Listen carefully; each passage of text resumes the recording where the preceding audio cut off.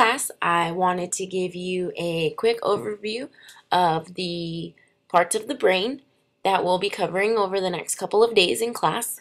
So very briefly, I wanted to go over three main parts, which are the forebrain, the midbrain, and the hindbrain.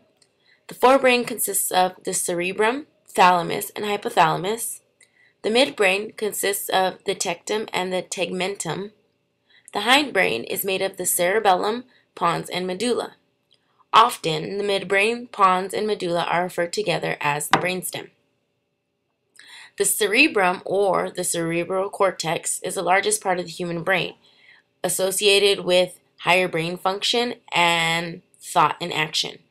The cerebral cortex is divided into four sections called lobes, which you see labeled in the picture below.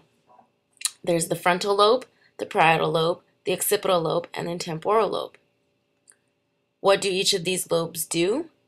Well, the frontal lobe is associated with reasoning, planning, parts of speech, movement, emotions, and problem solving.